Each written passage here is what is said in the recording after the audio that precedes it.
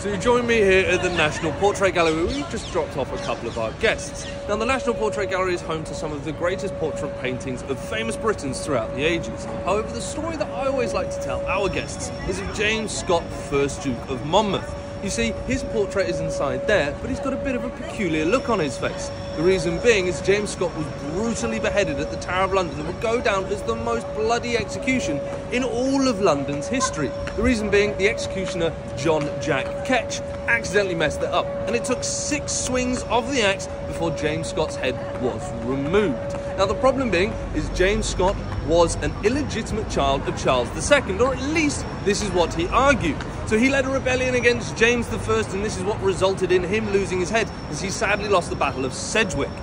Now what happened was, after he was beheaded, the constable, or head beefeater at the Tower of London, realised that James Scott's portrait had never been taken. So what he demanded is that the beefeaters go and pull his body out of the ground. A surgeon was given 3 hours to stitch his head back onto his shoulders, and an artist was then given 24 hours to paint his portrait. So if you head your way into the National Portrait Gallery and look for James Scott's portrait, you'll see he has a peculiar look on his face for the simple reason that he was beheaded 48 hours beforehand. Now if you want to see other portrait paintings of other famous Britons, head yourselves inside of there. We'll see you on tour.